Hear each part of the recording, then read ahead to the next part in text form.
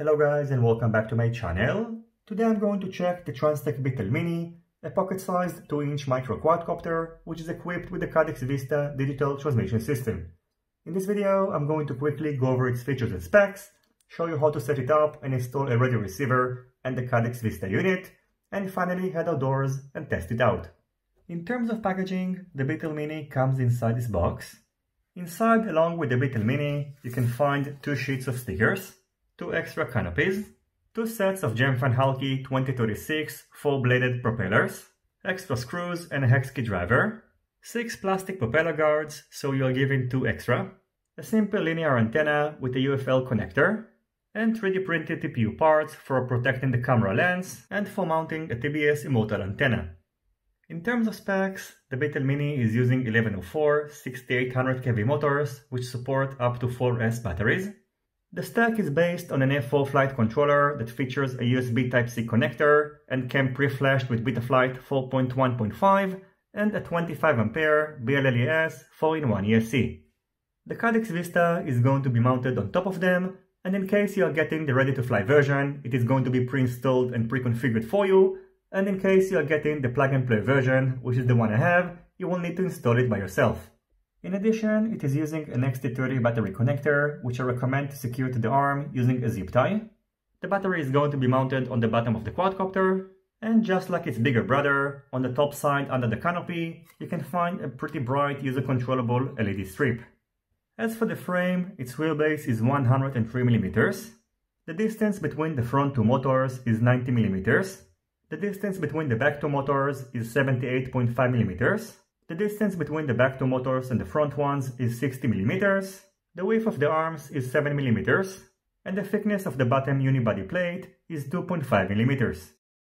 The weight of the Transtec Beetle Mini is 120 grams, so it's 29 grams lighter than the bigger 2.5-inch version, which shares with it its stack, but is using bigger motors, a bigger frame, and is equipped with the full-sized DJI Air unit. In addition, including the propeller guards, the Beetle Mini weighs 127.5 grams, and including a 4S 550 mAh LiPo battery, which is the one that I recommend to use, its total weight is 192 grams. As I mentioned before, in case you're getting the plug-and-play version, you will need to install and configure the Caddx Vista unit by yourself. The Vista is going to be mounted to the central carbon fiber plate using these M2 20x20mm mounting holes and 19mm long M2 screws, which unfortunately are not included either with the Vista or with the Beetle Mini, and since these screws are a little bit hard to find, I asked TransTec if they can kindly include them in the future, and hopefully they will do it. In order to connect the Vista to the flight controller, you will need to cut the included DJI harness, and in case you are going to use an external radio receiver, you will also need to remove the RC wire. In case you are not going to use the DJI radio controller, adding an external radio receiver is done using the pads which are located on the left side of the flight controller.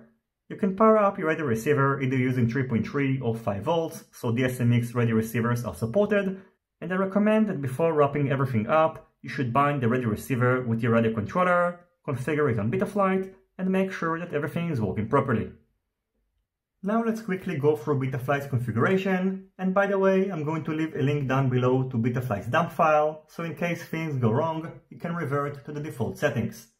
Under the port section, the serial RX is enabled on UART 1, and the configuration/MSP switch is enabled on UART 2 in order to enable data telemetry on your video feed. The ESC/motor protocol is set to DShot 600, and the 4-in-1 ESC comes flashed with 16.7 BLLES firmware. I did try to enable bidirectional DShot in order to test RPM filter after flashing the 4-in-1 ESC with Jazz Mavericks firmware without any success, but according to this thread on RC groups, it might be possible after flashing the 4-in-1 ESC with JESC firmware and licensing each ESC, which costs money. You should note when installing the propellers that out of the box the motor direction is reversed. Under the receiver tab you can configure your radio receiver, and in case you are going to use the DJI radio controller, you should set the serial receiver provider to S-Bus. Under the power and battery, you should note that the scale by default is set to 110, but according to my experience, this is not the correct value, so you're not going to get the correct voltage of your battery, so you should set the scale value to 112, and don't forget to save your settings. Here you can see the PID tuning, which are the default PID tuning of Betaflight 4.1.5. Under the receiver tab, after binding the radio receiver with your radio controller, make sure that everything works properly. Define your favorite flight modes. And in case you're going to use Betaflight's custom OSD, you can define your favorite OSD elements. Now, in case you haven't done it already, using the DJI system software, activate and update the firmware of the Caddx Vista. And if you'd like to know more information about this process and about applying the FCC and 1200 mW hack, you can watch my review of the Caddx Vista in this link over here.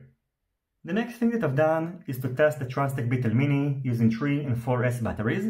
After testing it out, I can tell you that in my opinion, the best battery in terms of flight time and performance is a 550 mAh 4S battery, which should provide you with between 3 to 4 minutes of flight time. However, if you want to keep things a little bit lighter and you want to fly indoors, even though in my opinion it is not that recommended, you can also use a 3S battery. And if you'd like to cruise around outdoors, you can also use an 850 mAh 4S battery, which should provide you with between 5 to 6 minutes of flight time. But pay attention that you will need to replace the battery Velcro strap, as the one which is included with the Beetle Mini is a little bit too short. Now, by the way, I haven't tested the Beetle Mini with the propeller guards, because in my opinion they are not going to add a lot of protection, but still, if you're going to fly it indoors, they are better than nothing. And since they are not going to add a lot of weight, I don't think they are going to highly affect its performance. As for the linear antenna, in the flight footage that you are about to see, I used it, and generally it performed okay, but in order to stay on the safe side, I recommend to remove this 3D printed TPU part, drill a hole in the canopy, and use the Rush FPV cherry antenna, as it is much more reliable. So overall, in my opinion, the Transtec Beetle Mini is a pretty powerful, durable, and pocket-friendly micro quadcopter. However, if you're not limited by weight, I would go with the 2.5-inch version because it is more powerful, more efficient, and will enable you to save the flight footage without any interference to the onboard micro SD card. I'm going to wrap up this video with some flight footage. As always, I thank you for watching my video. I hope you enjoyed it and you find it useful. If you have any questions, feel free to ask them in the comments section down below. Don't forget to leave a thumbs up if you like this video, and consider subscribing to my channel and hitting the notifications bell if you're not already subscribed. See you on my next videos, and goodbye.